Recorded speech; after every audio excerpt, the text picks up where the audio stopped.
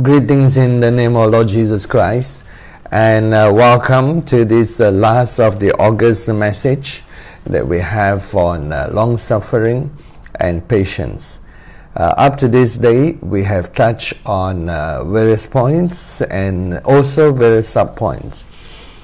In August, as we continue this series for the second month, we have touched on the reason why long-suffering and patience is required. And we touch on such things as in point 1, we talk about how whenever you receive a word or a revelation, you need to be prepared that there is persecution, there is a tribulation because of the word's sake. And the purpose of this tribulation, persecution that God allowed to challenge the word and the revelation that God has given is so that we be tested and tried. And we go to point number 2, which is the building of our character. And in point number 2, as we change internally and become stronger and stronger, transforming Christ, then the external circumstances will change. Do not expect outward circumstances to change before inward change. You always change on the inside first before you change on the outside. And the target of the change on the inside is to grow to become more and more Christ-like, for that is our ultimate predestination. It is more important to do something in the right way in the Spirit of Christ than to do something. We need to be focused on yielding to Christ and allowing the Spirit of Christ to do it through us. For you can spend many days, many weeks and hours on something, but if it's not done out of love, all the effort will be wasted. That is why we need to rethink about all that we do, be in the position of resting God, yield to God, die to self, and allow Christ to live through us. And point 2 will be tremendous in our life. That is why long-suffering is for the purpose of building our character, internal character within us. And number 3, we speak about God's fullness of time. And that's to encourage us so that some of us think, okay, these 2 things have happened, the first 2 points, pass the test. But even if you pass the first 2 tests, and you withstand everything and are transformed, there still need to be patience to wait for God's fullness of time. Jesus was perfect. He was ready to do God's work at 12 years old, at 21, 22, 23, 24, 25, 26, 27, 28, 29. But he has to wait exactly till the fullness of time. At the age of 30, God sent him forth. And that's what we need to do, point number 3. Point number 4. There is progression of different levels, and there are different levels of progression of glory, different progressions in faith, and different progressions in long-suffering and in suffering for Christ. And some of the suffering is not necessarily self-inflicted by others, but some of the suffering is that we have to choose to sacrifice in order to progress to the next level, to allow pruning to take place in our life so that we can bear more fruit. And those are God's personal leadings in our life.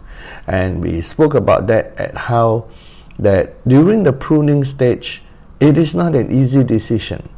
Like if God called you to be a missionary, do you think it's easy to live your life of luxury and then go to live in a third world country where a lot of facilities and things that you're used to or conveniences you're used to don't exist? But when you choose to do that, there is a measure of suffering. Just like the Apostle Paul, at any moment he could quit the ministry and stop serving Jesus. But because he keeps choosing to serve Jesus, he went through all those things that you see him go through in 2 Corinthians chapter 11. He really suffered. But the suffering, he had a choice. It was not a suffering without choice. At any time, if he stopped doing God's will or preaching the gospel, he would not suffer all the things he suffered. So it's a choice that has to be made. And God is a loving God who without fear or favor.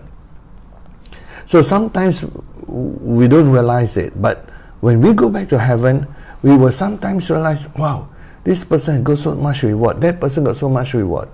And it is not just because of predestination.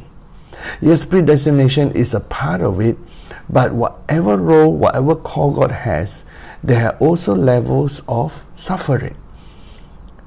And as you choose to sacrifice and suffer, even at whatever calling that is not so public, a calling that is very private, it could be like nurturing children, it could be nurturing and being a support to men and women of God, working in the background. Whatever level, there is always that level of progressive suffering and sacrifice required. And until we are like Jesus, we are willing to sacrifice everything to fulfill and do God's perfect will. There is levels of sacrifice. Just like the rich young man, he had a choice to move on. Don't you think that it will be a suffering for him to give up everything that he had, give up all the accumulation of wealth, give up all his comfort, give up his ease of wealth and everything, conveniences that he had, and follow Jesus? Of course there's an element of suffering. And the good thing is, it is free choice. You think that all sufferings is without choice? It is free choice. When you exercise your free choice to go from one level to another, God will always ask, do you want to go through? You might not hear the exact sentence, do you want, but you will be aware that there is a free choice. And it's up to you. God says you can remain as you are at that level of glory and suffering that you have already achieved. But one thing thou lackest, if you really, really want the next level, are you willing to sacrifice and suffer? Do you want to choose that road? The road of the cross, to go deeper into the cross so they get a higher resurrection life and to know our Lord even more. That will be a choice. And I found that many people, because of a lack of teaching and for a lack of vision of life to come, do not choose the road of suffering. They think they got enough suffering, and they dare not choose and do not choose, do not know how to tap on the grace of God to go forth, to achieve and to receive greater rewards in heaven. And so they stop. They rather grow in other areas, but they stop in their growth of the fellowship of the sufferings of our Lord Jesus. If you truly want to be fully transformed with great rewards in heaven, the road of the fellowship of the sufferings of our Lord Jesus Christ is always open to you. But it will demand sacrifices and pruning, which when you're being pruned, you will feel the pain, you will feel the sacrifice. By the end of the day, no sacrifice is greater than the sacrifice our Lord Jesus Christ did for us. And no sacrifice is equal to the greatness of the rewards and blessings that God has in store for each sacrifice. After you understand this truth, you will truly know that whatever we give up, whatever we sacrifice, is nothing compared to the greatness of the reward that God truly blesses with. So choose you this day to what level and how close you want to walk with our Lord Jesus and with our Father God. And I want to be blunt with you that that road is a road of suffering in this life. And if you're willing to take it, then you can go far in the Lord. And that is possible because, number 5, you understand the doctrine of suffering. You understand that suffering is a privilege and not a curse. It's a blessing and not a curse. It's a privilege and not low requirement. It's only for those who are privileged that God will give you the blessing to suffer for Him. So meditate through these words that we have spoken, and of all the series that is important for us to comprehend, this teaching on suffering is vital and very important to the progress that we need to flow forth in our lives. So hearken unto it, listen over and over again until you understand this message of long-suffering and patience. Now we move to another thing altogether, and that is we want to speak about absolute, I call it absolute word. And when I was pondering and praying through this message, there are many titles that I thought I could give this message. It could be like absence of fear. It could be absolute power in God. It would be absolute faith, fullness of faith. But in the end, because everything is about the Word and how much of the Word enters into our life and transforms our DNA, I've chosen to call it absolute word. What is absolute word? The Bible has over and over again reminded us in many, many ways how the Word of God created us, and it is the life force and the foundational forces or reality of our existence. God made the whole universe through His Word. And the substance of His Word is that which sustains this life. So God speaks and says, man shall not live by bread alone, but by every word that proceeds out of the mouth of God. That our very existence is nourished and filled with the Word of God. And let me take some simple Bible examples to show forth. Let's start from the book of Job. In terms of suffering and in the things of this life, and Job, remember, exists before Abraham, so he doesn't have a written word. The written word only came forth. Even Abraham did not have a written word. The written word only came forth in the time of Moses. But God did speak to people as He does now. And in God's mercy today, for those without the word, He continued to speak to them through visions and dreams and various manners.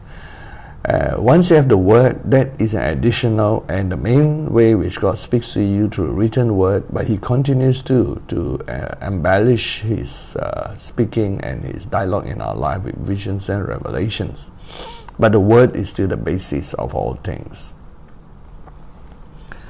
In the book of Job, we see at the beginning of the book of Job that now that we understand that suffering is a privilege, and understanding this doctrine of suffering, you understand that when God was sort of, if you can say, quote unquote, showing off Job, in the sense that He is so impressed with Job and Job's relationship with Him, that He would be willing to challenge the devil to the fact that Job will remain with Him even if he has nothing.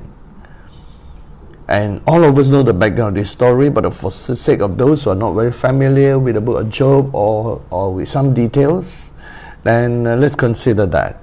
In Job chapter 1, it says here, and any message on long-suffering and patience need to be able to touch on the book of Job, because Job was sort of became, every man of God is presented in the Bible as a particular strength, like Elijah, the prophet of miracles, Daniel, the prophet of wisdom, and then you have Moses, which represent the personification of the law within himself, and then you have Abraham, faith. With Job, it is patience. With Job, it is patience. And Job is mentioned here in the Bible. Let's have the occurrences. I just put Job there. And, okay, I need to find out what's wrong with this. Job, okay, search. Okay. Job, 10 occurrences. Job, there you go. Okay. Job is mentioned in the book of James, and let's go to that. James chapter 5 verse 11 says here, in verse 11, indeed we count them blessed who endure. You have heard of the perseverance of Job. The word perseverance here is the word hupomone, one of the words for patience. They are macrothumia, but it's hupomone, so it should be translated patience. You have heard of the patience of Job, and seen the end intended by God, that the Lord is very compassionate and merciful. So Job, whose story is way before Abraham, became the story of the virtue of patience. Not faith, but of patience. Let's look at the book of Job with the background from last week's teaching on the doctrine of suffering, to accept that God actually gave free choice. You must be very clear in that, between the different levels of suffering that a person go through. God will not put you or test you and allow you to be tested and tried beyond what you're able. But with each level that God allows you to be tested, you would have a free choice. Just like Jesus had a free choice whether he wanted to go to the wilderness or not. Jesus had a free choice whether he wanted to go to the cross. At all times, we will be given a free choice. And if we choose no, then whatever rewards or tasks or the will of God is to be performed in the particular area of which we were given the first choice will be given to another man or another woman. Because God's will always be done. And you can be sure God will always find the man or the woman that he wants to fulfill his plan. And when one says no, there will be others. It's just like when Jesus called people to follow him. They have a free choice to follow Jesus. To follow Jesus and be his disciples might mean that the Sanhedrin Council might ostracize you. So to follow Jesus, there's a price. And just like I also know that in this move, as we receive various persecutions, when people choose to follow, you will also receive the flag and ostracization and persecution. But the main thing is that you need to know who or what you follow. You have a free choice. No one is compelled to do anything. And we also have our basic belief system, of which you can see that we believe Jesus Christ is the Son of God, fullness of God, fully man, fully God, and there's no salvation except through our Lord Jesus Christ and through what Jesus has done on the cross. So we are basic evangelical. And we have various views on the end times, but they are just prophecies standing by themselves. And these messages are given free. We have not charged any money for any of the messages. And for books, in future when we print, of course there's a cost of printing. But since we're able to deliver these messages free online, it's yours. And we also have given books free online in PDF format. But the physical books will have a cost, so that will have to be bought, or perhaps as we begin to sell messages in various form, in USB sticks or whatever, with notes and accompanying notes in the future, then of course there'll be a cost. But otherwise, we give the gospel free, give the word free, and so that each one of you can grow in the Lord. And so we praise God for his grace that enables us to do so. Everyone has a choice to choose the suffering at each level. God is merciful. He will not allow you to go through anything beyond what you're able. But I'm amazed at the fact that God does have a choice, and gave us free choice whether we want to proceed forth or not, or remain as we are. The young man, the rich young man who came to Jesus in Mark chapter 10, was given a free choice. And it's up to him whether he wanted to be a disciple of Jesus, following Jesus wherever Jesus went. But the cost for him is to sell all and give to the poor and have nothing in his hand, so they can learn to live fully trusting on Jesus, God, the Father, and the Word of God. Job is an example that we're going to look at as we see what I call this concept of absolute word, absolute faith, or absolute triumphant, absolute victory, or fearlessness, absence of fear in any life. Let's look at the book of Job. It says here, we have to learn some patience on Job. Now, it says here in chapter 1, there was a man in the land of Uz whose name was Job, and that man was blameless and upright, and one who feared God and shunned evil. And 7 sons and 3 daughters were born to him, so altogether he has 10 children, 7 sons, 3 daughters. Also his possessions were 7,000 sheep, 3,000 camels, 500 yoke of oxen, 500 female donkeys, and a very large household, so that this man was the greatest of all the people of the east. So outwardly he was prosperous. And as I say again, this prosperity he had was a side effect of his relationship and his walk with God. He loved God. Says in verse 4, now I don't know whether his children love God as much as him. And again, that's their free choice. But Job loved God. And his sons would go and feast in their houses, each on his appointed day, and would send and invite their 3 sisters to eat and drink with them. So the children gathered together. So it was, when the days of feasting had run their course, that Job would send and sanctify them. And he would rise early in the morning and offer burnt offerings according to the number of them all. For Job said, it may be that my sons have sinned and cursed God in their hearts. Thus Job did regularly. Now Job was not just interested that he himself was following God. He was very concerned that his children should not sin or curse God or do anything wrong in the sight of God. Job had a fear of God in his life.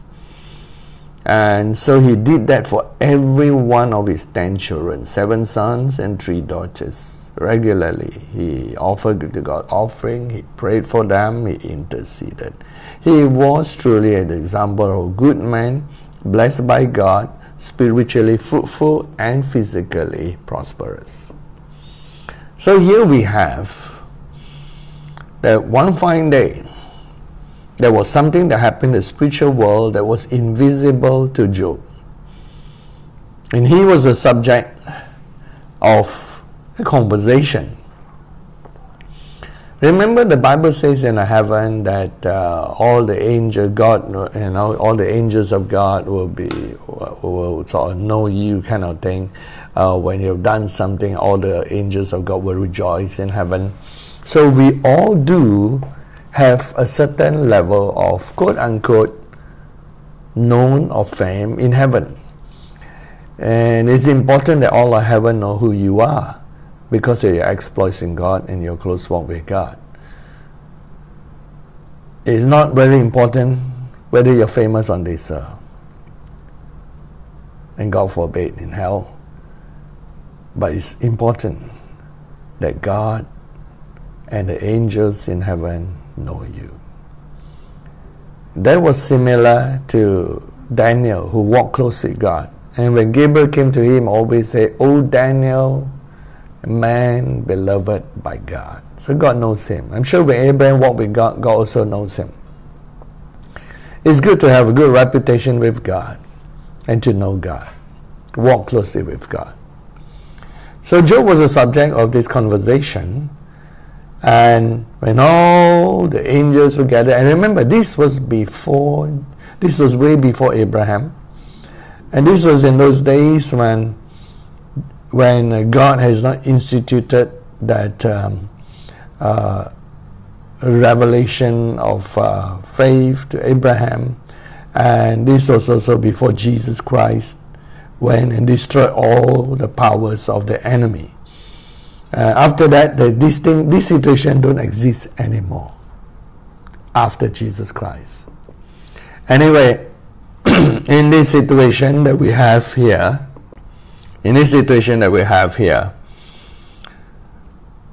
God spoke to Satan and said, "Have you considered my servant Job?" Now, God knew that Job was ready for this. God would never put anyone to a situation where they're not ready. And so, when Satan has gone to and fro, this type of conversation does not exist anymore after Christ. This is still in the Old Testament. Then the challenge was that Satan accused Job and said, he doesn't fear you for nothing. He fear you because you protected him, you blessed the work of his hands, his possessions, increase the land. And if you take all these things away, he will no longer serve you and love you. Now, why do we consider this point? Because I have heard at least one time, maybe twice, the words from a man of God. And that time I was just out from seminary and I was just progressing in ministry, and I heard from the pulpit, and it was a big meeting of thousands of people, and this was quite a famous evangelist. He's from Africa, and he said that if God did not bless him and do all those things that he did, of course it was like a challenge, he would not be serving God. And I said, oh no, this person would not pass the test of Job. I mean, although you're from Baptist seminary, you know enough of the story of Job. I said, why do people serve God? Why do people love God? This is a question we must ask so that we can understand why there is suffering. And by the way, what is suffering? How do we define suffering? In this world that we live, suffering involves not receiving what one thing one should receive, affliction or pain, whether it be physical or soul, circumstances of poverty or sickness or disease, or everything that we deem today to be under the curse of the law. Now, there is, per se, a curse of the law that involves poverty, sicknesses, diseases, or all those things that come because of death that came in through Adam. But God in Christ today in the New Testament has removed certain things. And I believe that God will, based on Psalms 91, protect one from physical harm, physical pain, and physical injury, and from sicknesses and disease because of atonement of Christ. But there are some things that are still there. Like, for example, what causes suffering? Delays causes suffering. When some things that you expect and take so long to come, and you suffer the inconveniences, the pain, and all this hunger and tears or stretching that is required. And so that is to our human life, human world, suffering. And then there's the suffering that's involved by personal choice, where you sacrifice all in order to do God's will, to preach the gospel, like the Apostle Paul. So you want to know what is suffering? Read 2 Corinthians 11, all the things that Paul went through. Look at what Jesus went through. And those sufferings are born out of love. They're not born out of lack of free choice. Jesus chose, Paul chose, and we choose. So we need to understand that when God deems inconveniences that are multiplied in our life to the extent that it's like suffering, that there is always a light at the end of the tunnel. That God is testing your long suffering and patience. Just like when the Israelites walked through the wilderness, it was very inconvenient, and they have many situations of lack and thirst and various dramas that goes on in the wilderness, and it caused them extreme discomfort, pain, and suffering.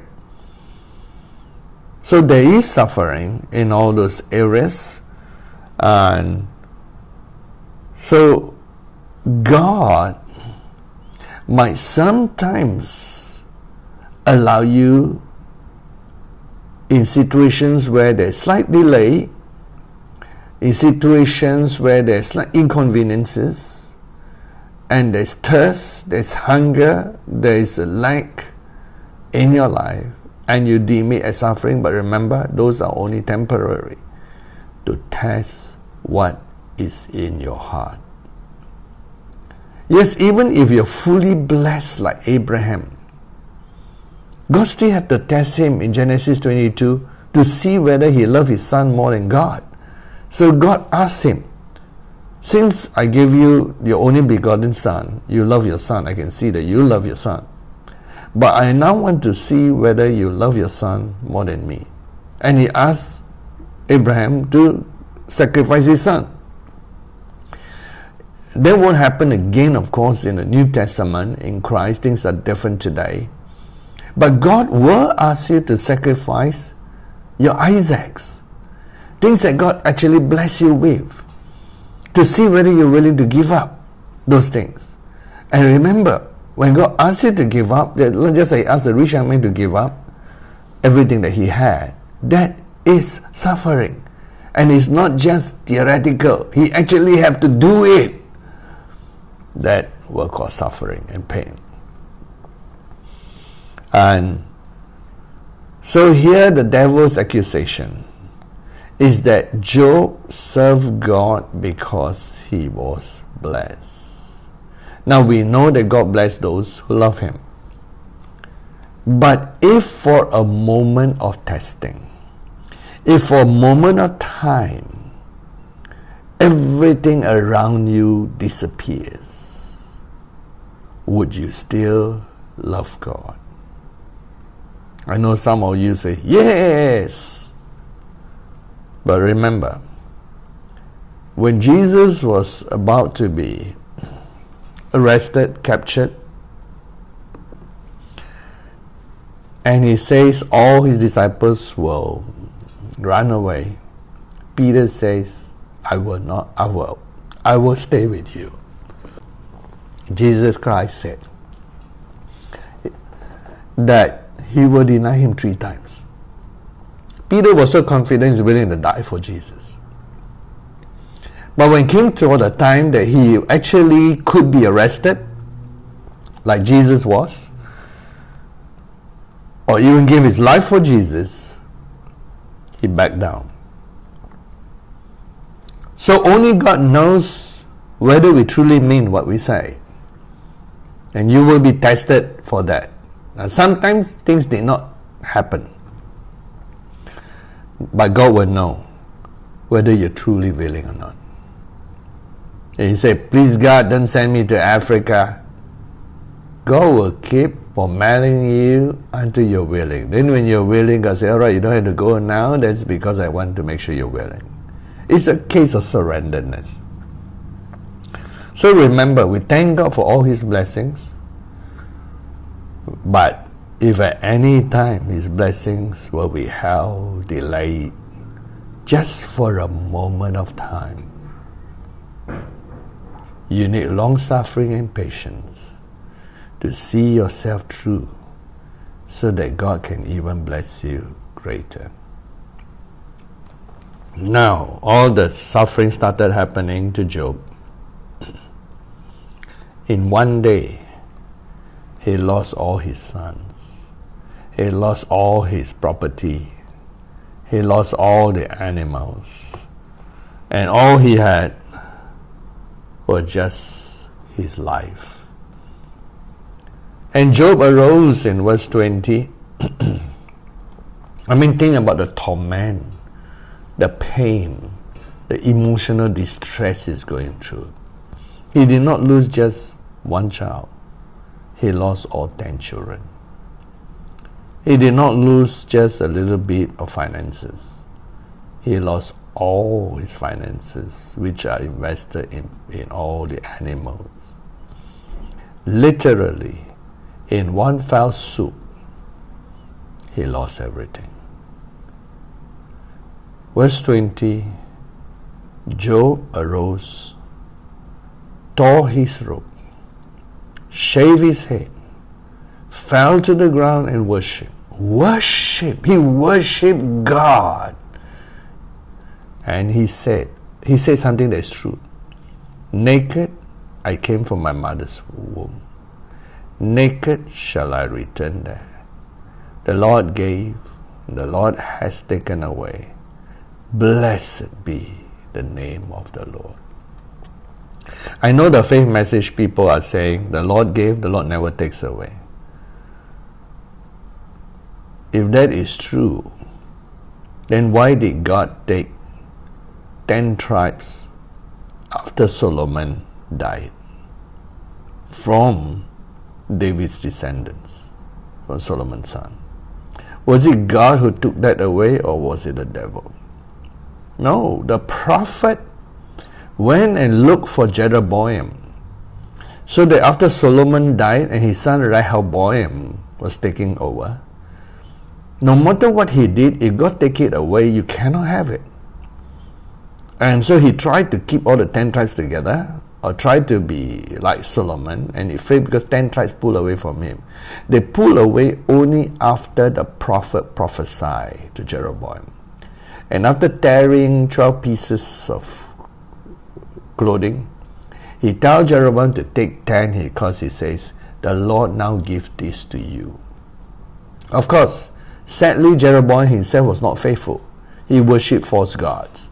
And God actually wanted to establish another kingdom permanently, and Jeroboam's descendants and descendants would continue having the dynasty if he had obeyed God, like David. But he did not. And all his generation died, including his children. And so in the northern kingdom, there never was any firm dynasty. God actually promised to establish a dynasty, just like he established David's dynasty. God took 10 tribes and gave it away. So did God take away? I would say, yes, in response as a judgment to sin and disobedience. Because Solomon had sinned and disobeyed God, God reduced him. He didn't fully take away the kingdom because God still kept his promise to David. But it was God who took 10 tribes away and gave it to another man. Now it's up to the other man whether he's faithful or not. Sadly, the story of Jeroboam was he was not faithful. But God did give him 10 tribes. And the 10 tribes have always, from that day on, served other kings and not the king, a descendant of David. From that day onwards, Israel was divided into two. The northern kingdom and the southern kingdom. So did God give and God take away? Yes, he did. Of course, it was in response to a judgment. So when God judged, he can take. Let me give you another incident. You remember the story of Moses, and when Moses started complaining that he didn't give birth to the Israelites, why should he be taking care of them? He said he cannot take it anymore. And then he told God that if God doesn't do anything, he asked God to kill him. Doesn't want to live anymore. That was when God took the spirit that was on him and gave it to 70 elders. And they prophesied. So did God take from him? Yes. Moses had the anointing to govern all of Israel. But when his soul came to the extent that he rather died and live, God doesn't want him to die. So God said, all right, don't die. I won't kill you. You're asking me to kill you. God says, you choose 70 people, I will take the spirit that I gave you and give it to the 70 so they can do that work on your behalf. So did God give and God take? Yes, He did. And that's always in response to us when we say, Lord, I cannot take it, I cannot do it. So never pray that prayer or cry. You always say, yes, it's difficult, give me more grace. Yes, it's difficult, enlarge me. And I will do God's perfect will. I will choose God's perfect will. And you keep making that choice, God will be pleased. And you will hold on to everything that God has anointed you to be and to do. But it is a fair statement. We all came into this world with nothing. And whatever you took upon yourself in this life, you're going to leave it all behind. The only thing you can take is your relationship with God, your knowledge of God, your growth in God, the character in God that you have developed. That's the only thing you can take with you. So let's not forget what's important in this life. Anyway, as this is not enough, in a second occasion in chapter 2, God still spoke and said, look at Job.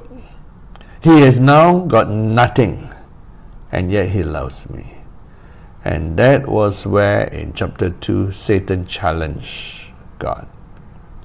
Verse 4, skin for skin, all that a man has he will give for his life. So he said, Job worship you because you blessed him with children, with prosperity, everything. All those got taken away and Job still loved God. I think he's doing well here. Then in the end, it says, stretch out your hand, touch his bone and flesh, he will surely curse you to your face. And the Lord says, okay, I will let you go further, but you cannot kill him. So Satan put sicknesses and disease. You can see God never gives sickness and disease, but he did give the permission. A lot of debate is going on in a faith message that God gave permission because Job gave permission. I mean, yes, to a certain extent, but Job loved God and God would protect him, except that this was another level of suffering that he knew Job was able to take it. And so when Satan went forth and afflicted Job with horrible boils such that he suffered, he already lost everything. He had no more property, and he's a bankrupt, lost all his children in one go. Everybody must look at him, this must be a very cursed man. And then here he is, now he's with sickness and disease, and everybody probably thought he's going to die of sickness and disease. And of all the sickness and disease, he gives him boils, which is one of the most painful things. You cannot sit anywhere, you cannot do anything, because whatever position you are, there's great pain. And even his own wife was so angry at God. Yes, she has anger against God. And she said in verse 9, do you still hold fast to your integrity to curse God and die? Oh, how terrible. And then he said, you speak as one of the foolish women. Should we indeed accept good from God, and shall we not accept adversity? In this, Job did not sin with his lips, but he did curse himself. Later on, he did curse himself. Later, his friends provoked him and accused him of sin, imply sin, accuse him of sin, say he has sinned. Supposed to be three of his best friends. And they provoke him, because everyone always have their own explanation for what happened. I'm sure when Noah was building the ark and everything was delayed and not according, people expected to see the results. Because do you know that Noah actually employed a lot of people, and the people built the ark, and and then they left. They were involved in building the ark, but never in the salvation the ark provided. They just were there for whatever reason. They might not believe even in Noah, but they worked for whatever fee or price. So sad. Only 8 souls went into the ark. So in the same way, some people, because of the timing of God, and we already said there's no delay, it's exactly happening. This is the year of first years, the second 7 years of famine. Nothing is delayed, everything is exactly as God purposed. Except people are in a hurry to see signs and wonders, in a hurry to see millions of people follow this end time move. What's the hurry? Let's flow along with God's timing. And what is important? To have multitudes of people, miracles, or to have a character change in Him?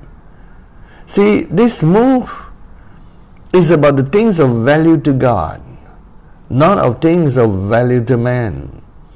And we need to continue to progress and follow God and love God with all our heart, mind, soul, and strength, love our neighbors ourselves, and continue doing God's will. So here, Job went through this, and the rest of the book of Job is about his conversation with his friends, and he made him so miserable that Job ended up cursing himself, which was also not good. And then he started asking, why is this thing happening? Why is this thing happening? And remember, we already had the answer to why. The doctrine of suffering tells us that sometimes temporary suffering is permitted so that God knows what is truly in our heart. Take comfort in this, in the story of Job. And that is that Job has these things that he's learning. At the end of the day, when God finally showed up in the book of Job chapter 38. Job chapter 38. The Lord answered Job out of the whirlwind. Who is this who darkens counsel? By words without knowledge, now prepare yourself like a man. I will question you, and you will answer me. Since you all discuss your theology about who I am, what I do. And firstly, when God revealed Himself and all His greatness and omnipotence, in chapter 40, moreover, the Lord answered Job and said, shall the one who contends with the Almighty correct him? He who rebukes God, let him answer. And by the way, in heaven, there is a special place and room where God makes His defense. Yes, amazing. Because God is a just God, and sometimes we don't understand how God works and what God is doing, and we think we are more clever than God, and we think that God as a just God should not be doing something or should not be permitting something. But there is a place in heaven where God makes His defense, and there are this group of beings there together with the angels. They are like the elders kind of thing, and they make the defense of God, and they make all how reasonable God is, and bring all the data together, data which none of us even have, data of person's life before, after, everything, every word spoken, every action done, every intention done, everything, and so forth, that everything that happened in this planet and to any one of us is just and fair and true. There is a place. And anyway, here God confronts Job and says, who contends with the Almighty? Then Job answered in verse 3, behold, I am vile. What shall I answer you? I lay my hand over my mouth. Once I have spoken, but I will not answer. Yes, twice I will proceed no further. Out of this book of Job, we learn a few things. Number one, even when we prosper, it is not because we prosper by our works or by our righteousness. If we prosper, it is still by the grace and the mercy of God. For if God wants to deal with everyone according to our works and righteousness, All have sinned and fallen short of the glory of God. We don't even deserve one apple, let alone all the prosperity. Yes, indeed, there's a law that says those who walk in righteousness, God supply their need. There's a law of sowing and reaping, all that. But remember, we were all born in sin. So the first argument that God shows forth is, actually, He does not have to bless the whole world, because the world is already cursed when man fell into sin. It is by His grace that He taught man how to offer Him a sacrifice, and it was always through the blood that He blessed us. Even when we did not know it was because of Jesus, it was because of Jesus. Grace was working even before Jesus came. When the animal died, the first animal that was sacrificed because of Adam and Eve, and God clothed them, that represents that we don't deserve anything. Everything we receive in this life is through grace. So no one can come to God and say, I've done this, I've done that, I've done that, I deserve this. That was the argument of Job and his 3 friends. And so the first realization Job had was, you bless me because you love me and not because I deserve it. You bless me because I receive your grace. Because all the time from the first chapter, we see he was blessed. But all of us, including Job, including his friends, presume and assume that he was blessed because he was a good man. He was blessed because he did the right thing. Remember, when you're born in sin, everything you do is really also full of sin. It is because of the blood of the animals that represent the blood of the Lamb that any single one of us is blessed. That was the first truth that God showed. If you talk about deserving blessings, all have sinned. We are blessed through the blood of the Lamb. In the Old Testament, pictured by the blood of animals. And number 2, Job, after speaking to God and repenting, it says, Job answered the Lord and said, in chapter 42, it says, I know you can do everything. And it says, I've heard you by the hearing of the ear. Now my eye sees you. Therefore I abhor myself and repent in dust and ashes.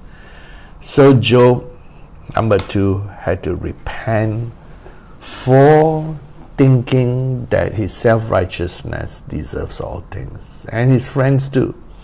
And he says, he's upset and angry at all his friends. Look at verse 7. He said to Eliphaz, my wrath is aroused against you and your 2 friends. You have not spoken what is right, as my servant Job has. Now you take 7 bulls, 7 rams, go to my servant Job to offer it up as a burnt offering. My servant Job will pray for you. I will accept him and will deal you according to your foolishness, because you have spoken of me not spoken of me what is right, as my servant Job has. So his friends also need the blood sacrifice to cover for their foolishness. And so at the end of all the sufferings, we realize that even if God is not involved in the picture, all humans deserve all the things that the enemy has brought, because our forefather Adam has given in to Satan, and we have become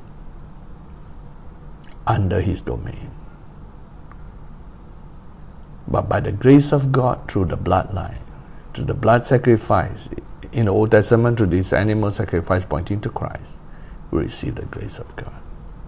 So at the end, in Job chapter 42, says in verse 12, now the Lord blessed the latter days of Job more than his beginning, for he had 14,000 sheep, 6,000 camels, 1,000 yoke. You count everything, is double what he had in chapter 1, verse 13.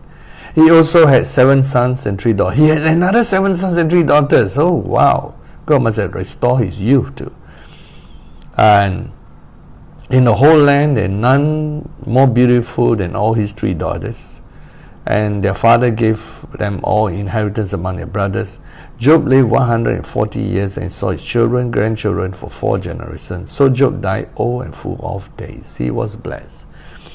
Now, what was the difference between Job in Job chapter 1 and in Job chapter 42?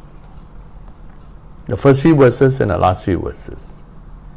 Of course, I know all of you saw the physical blessings.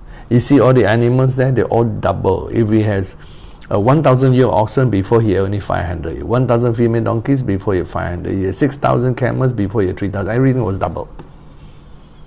He saw his family all got blessed. What was the difference? There is not just a physical. Many people look at the physical and don't realize the other difference. Number one, Job was no more living in fear. He was no more living in fear of what his children might do or sin. Do you notice that? Fear has disappeared. He now knows God. He was no more living in fear. Number two, he now knows God. He now knows God's mercy. He knew that everything he had was by the mercy of God and not by his own works. He knew God more. That's the good news. And of course, all the things he did before, I believe he did. Which would be he remained a worshipper of God. So don't just look at the physical prosperity he had. Look at the change. He was now a man without fear. He had gone through the crucible of tests and came out alive and blessed. He was now no longer in fear. He had surrendered all to God.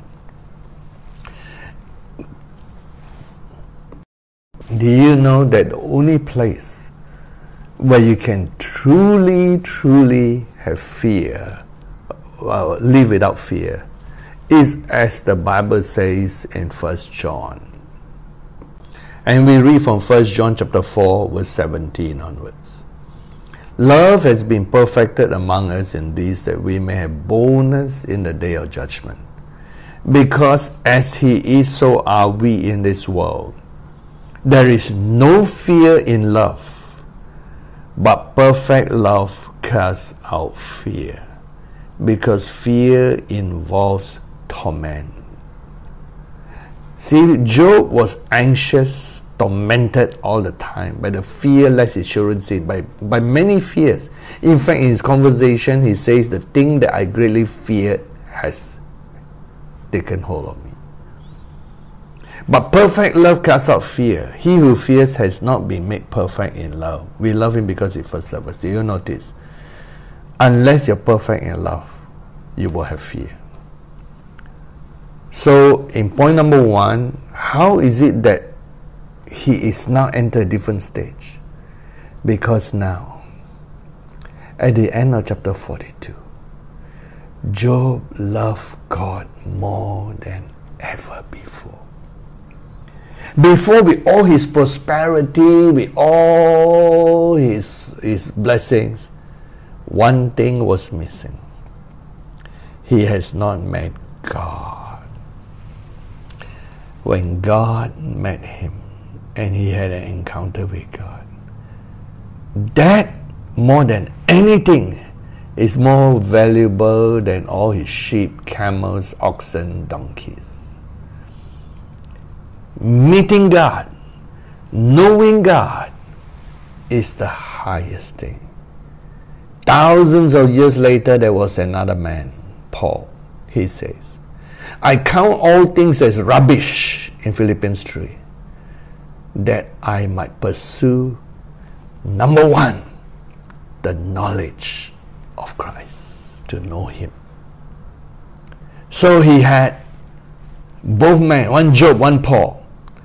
To know God is the greatest thing ever. And two, they know the goodness of God came because of the grace of Christ. To know his resurrection power, to know his blessings. But not just to know that, to know that it comes by the grace of Jesus Christ, by the mercy of God, our Lord Jesus. And three, both Paul and both Job had suffered. And when they went through the suffering, and you know, actually, after you go through suffering, and you actually embrace it, you are no more afraid of suffering. Paul in 2 Corinthians 12, after being buffeted by the fallen angel, he says, he take great pleasure in infirmities. He take great pleasure in suffering. I mean, something changed. When we came into this life, we were afraid of suffering. We are afraid of difficulty. We are afraid of so many things. But after you understand this message of long-suffering and patience, and you embrace it, and you go from level to level to level to level, there is a place you enter where you're no more. At first, you have predication, afraid of suffering. Then you got some suffering, you embrace it. Then you realize, you ask God for grace. Then after some time, you enter a place where Paul entered. You're not afraid of suffering. Then after that, you enjoy the privilege of suffering. You know what it's doing to you. You know what it's cutting out from you. You know what it's pruning out of your life. You take pleasure. And you just want to go through the suffering with great love for God, with great zeal for God. And you know you can pull through to the end. That's the grace and the glory of God. That is absolute surrender, absolute transformation. I still am praying for what we are bringing forth today. It's full transformation, absolute surrender, absolute fearlessness in the face of suffering. The Lord bless you and cause you to understand this truth, that you may be blessed as Job was, as the Apostle Paul was. In Jesus' name, amen.